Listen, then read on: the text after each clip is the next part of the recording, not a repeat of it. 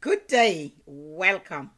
This is your Daily Med with Lady V. Today we would like to look at the prayer of ASA. Second Chronicles 14 verse 11 through 15. We see Asa, he is the grandson of King Solomon. He was the third king of Judah after it was divided. And he was the first good king, the scripture tells us. He had 10 years of peace during his 41 years reign. But today's lesson will show to us that Asa relied on God and God alone. He had faith in Jehovah. His faith was tested, but God also rewarded his faith. And because he was a man of faith and a man who trusted and relied on God, even in the time of peace, then when the time of war came, all he needed to do was to humbly cry to God for help. So we see the source of Asa's peaceful reign was about his heart's attitude, his heart's condition towards Jehovah. When he began to reign, he put away the sins of his father Abijah. He urged his people to seek the Lord. He himself led the way by purging his kingdom of idolatry. So during this time of rest, he began to fortify his cities. He gathered large army of 580,000 men. Judah's peace was threatened by an Egyptian army of 1 million men with 300 chariots who came up against them in 2 Chronicles 14, and we will see that in verse 8 through 10. Verse 11, which is our concentration verse today, tells us that Asa called upon God, the one in whom he trusted, and he did this as a lifestyle. So when trouble come, when war was against him, he cried to God for help. He exercised his faith and he trusted in God. So as we look at the story in 2 Chronicles 14, as we read from verse 11 through verse 15, it says, Asa called out to the Lord his God and said, Lord, only you can help weak people against those who are strong. Help us, Lord, or God. We depend on you. We fight against this large army in your name. Lord, you are our God.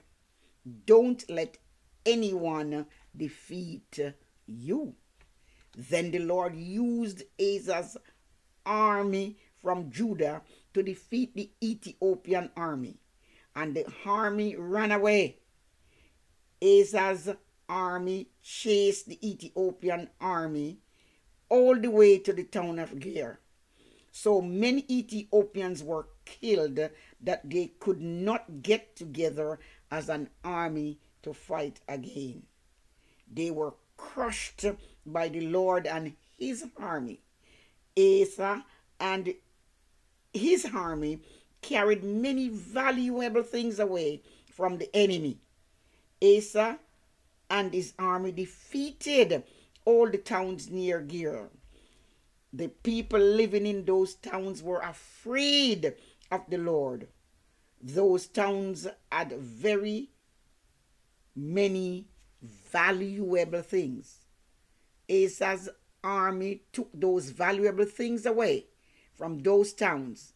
His army also attacked the camps where the shepherds lived and took many sheep and camels.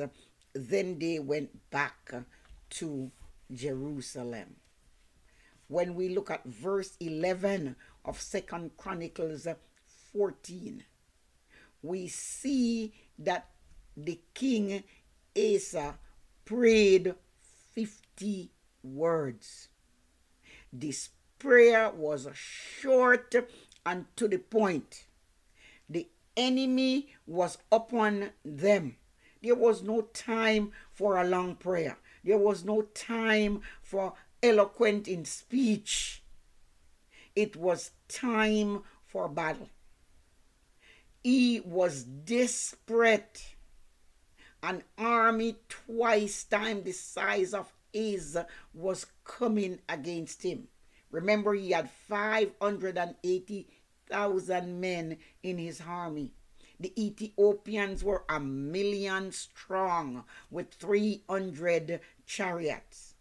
We see the king. He was in a desperate situation which needed desperate prayer. And as he desperately prayed, his prayer was effective.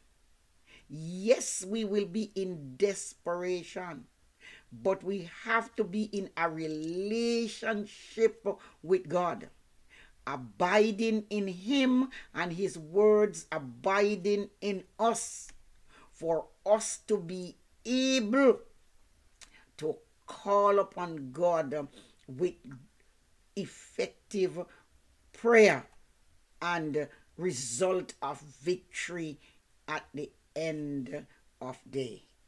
He had a personal relationship with God.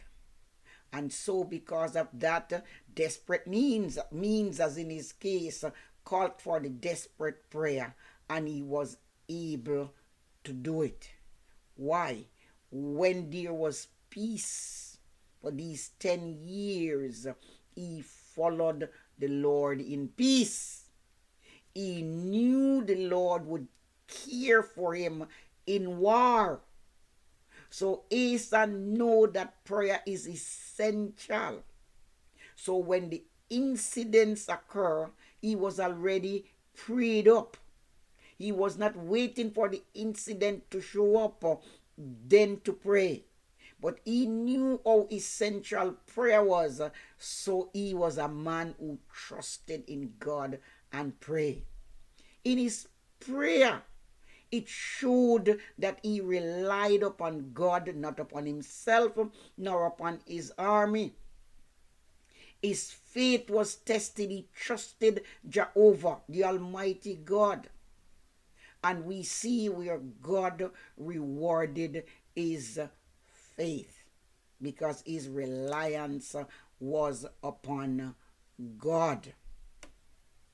He said it is God who would do the fighting for them, because there is nothing that is too hard for God. Remember, as we say, Asa's army was 1/2 of that of the Egyptians. It is the Lord who smote the Egyptians, and they fled. They were so defeated, they could not recover themselves to fight another battle. They were destroyed. Asa and his men without God can do nothing. And so the attack, the Bible says, it was God's army who did it. Because the attack was on God, because it was on God's people. Therefore, God did not allow them to prevail. And we can safely say today, no man can fight God and win.